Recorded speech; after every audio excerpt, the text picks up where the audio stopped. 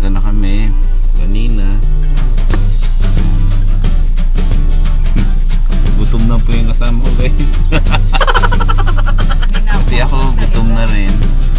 Tapos paano ko? Okay guys, stop muna natin yung sinubog.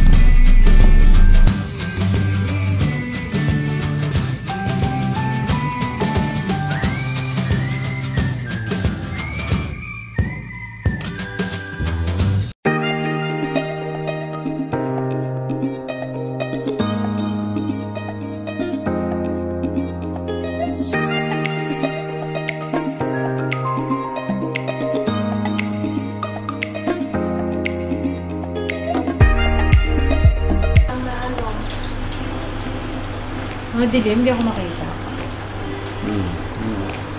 Wala akong ano yan. Dito kami guys, sa bahay ni... Buksan ko lang ilaw si Gio. Bigay ka ng tip. Ano mas maganda? Ayan. Oo. Camera ko lang. Vivo. Dito kami yun guys. Maganda ba ang Vivo?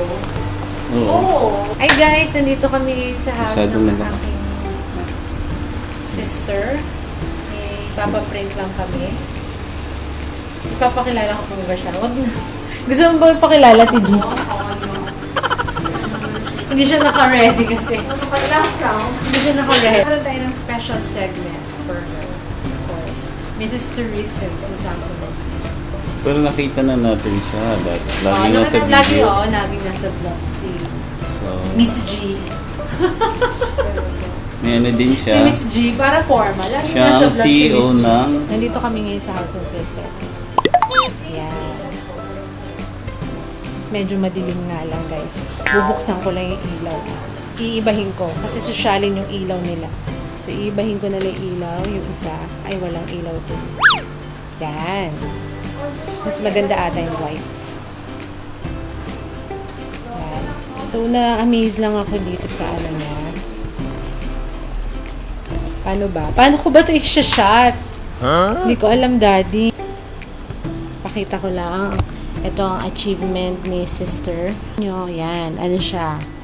Ano siya? Kasi nakasama siya sa Philippine Empowered Women of the Year 2019. Yan. Outstanding Corporate Training and Organization Development Consultant in the Philippines. Yan. Ganun din si Kuya Ryan. Same din. Empowered Men of the Year. Yan. Susunod tayo na. Susunod tayo na yung empowered. Oh no! Ito kami ngayon. Medyo madilim lang. May ilaw. Next time, may ano na tayo, ilaw-ilaw. So, mga certificate. I-interviewin ko din siya, si Mrs. Teresa.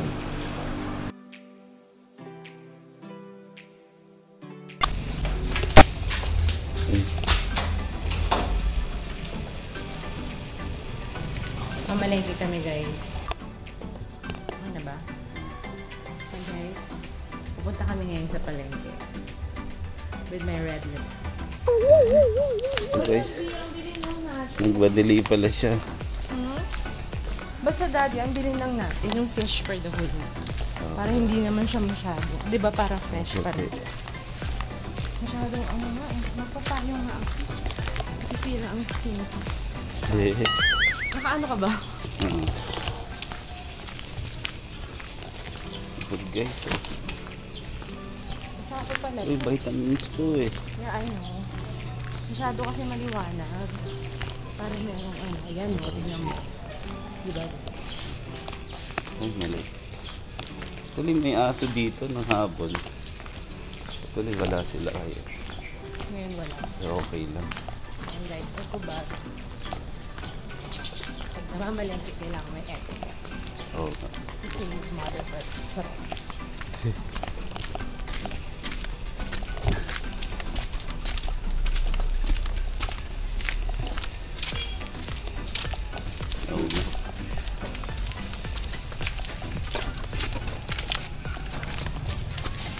Taga dito pala. Yun guys, so putik. So, ito yung labasan guys ng subdivision. Ano kami? Hindi kami naglalakad. Halimbawa, coding. Inayos na yung daan dito.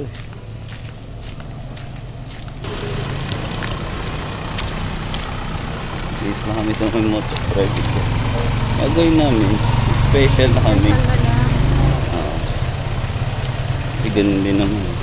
Pero kung pwede to, dyan na tayo.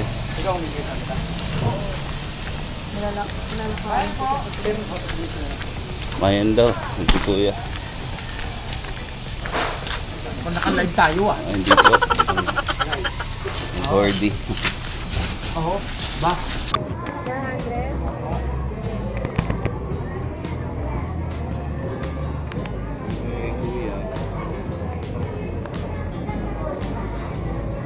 Dito po tayo ngayon guys sa Nabaliche.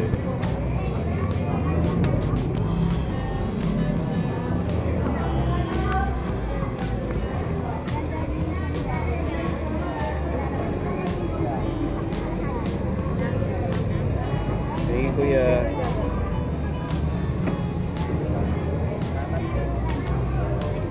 Okay po namin yan.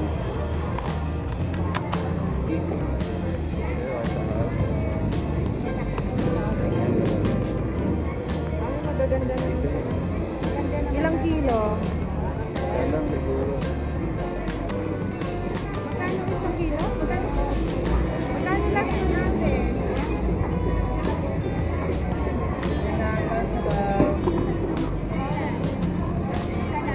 Ilang kilo lang?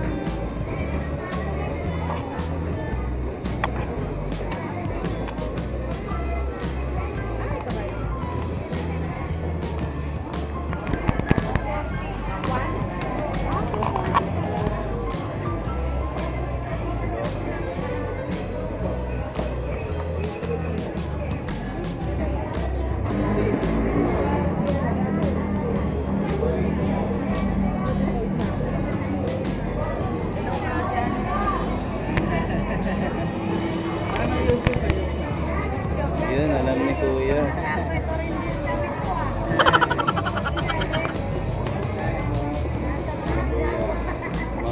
Kusumiko po. Lagi bumibili sa akin. Ito rin damit ko doon ah. Nalagay ko doon. Kaya mo natin maganda ka pa. That's my sales ko. 160 data. Ha? 160 yan. Ano? Sige, 160.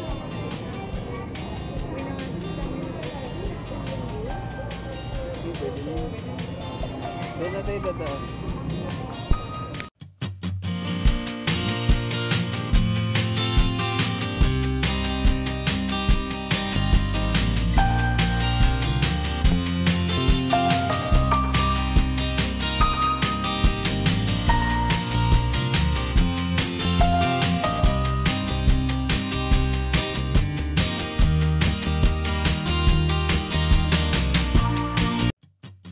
Kami guys. Baba muna kami. Thank you kuya.